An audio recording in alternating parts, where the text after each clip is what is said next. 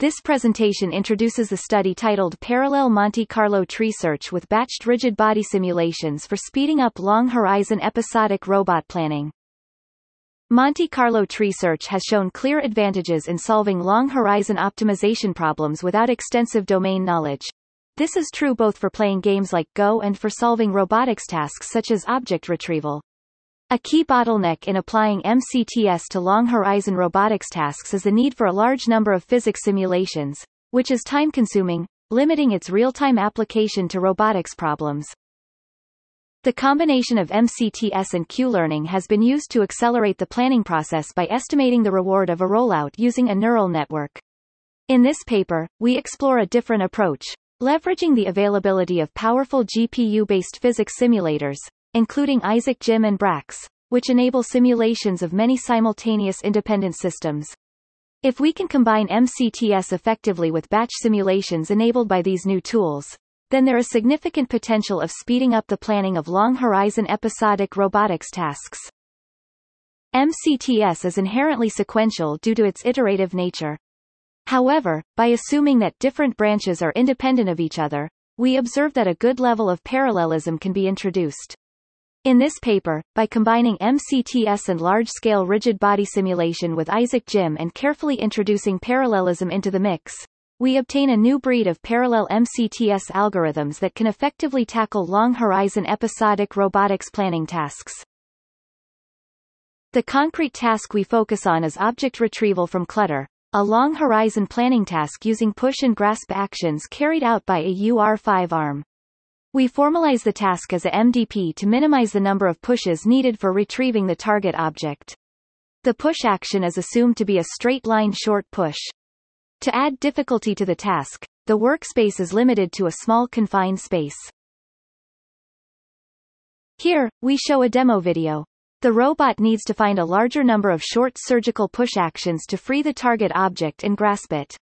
A camera is used to observe the environment for each time step, and planning happens in the simulator. The best action is then executed on a real robot. To effectively combine MCTS and parallel physics simulation for solving long-horizon episodic planning tasks, our system has several key components that work closely together. We have a grasp network that proposes grasp action for the target object, if any. If not, planning is needed to figure out the best push action. In the following few slides, we will describe each of these components. In a single thread, standard MCTS process, a leaf node is selected to expand. Subsequently, a child of that leaf is simulated to a terminal state. The reward is then backed up to the root of the tree. Node selection is the key to this tree search and is driven by the formula, which favors nodes with higher average collected rewards and fewer visits. We adopt a virtual loss approach to introduce parallelism into MCTS.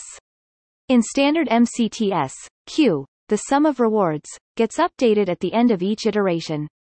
The same applies to N, the number of iterations. To keep Q and N properly updated in parallel, a virtual loss can be introduced by assuming that no reward is obtained from all parallel iterations, achieved by only increasing the number of iterations but not increasing the reward. With virtual loss, multiple leaf nodes can be selected simultaneously. After many pairs of leaf nodes and actions are selected, we group them as a large batch and run the physics simulation in parallel, generating a group of child nodes.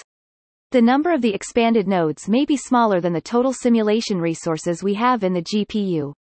In this case, more resources are assigned to higher priority nodes, resulting in better estimated rewards. This fully utilizes GPU resources to maximize computation efficiency. Similarly, if a simulation ends sooner, its resource will be reallocated. After batch parallel simulations are completed, backpropagation happens, and rewards are updated.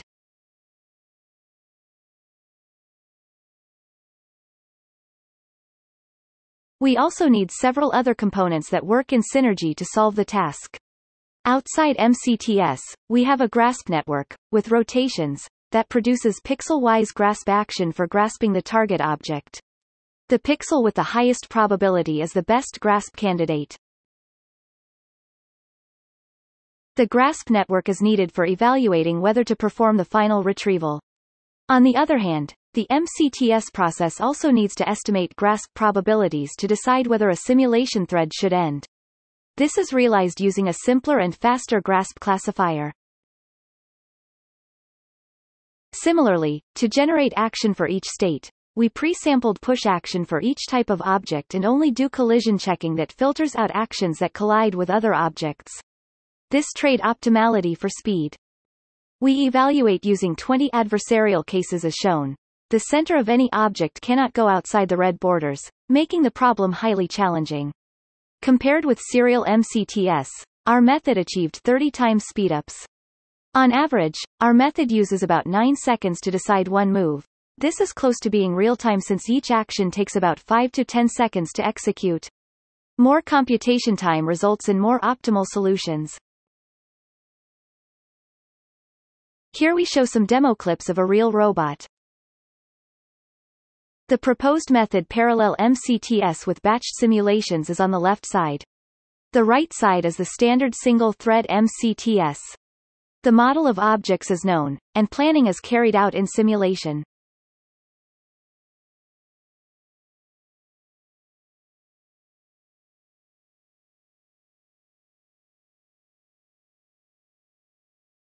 The sim-to-real gap is acceptable in this task.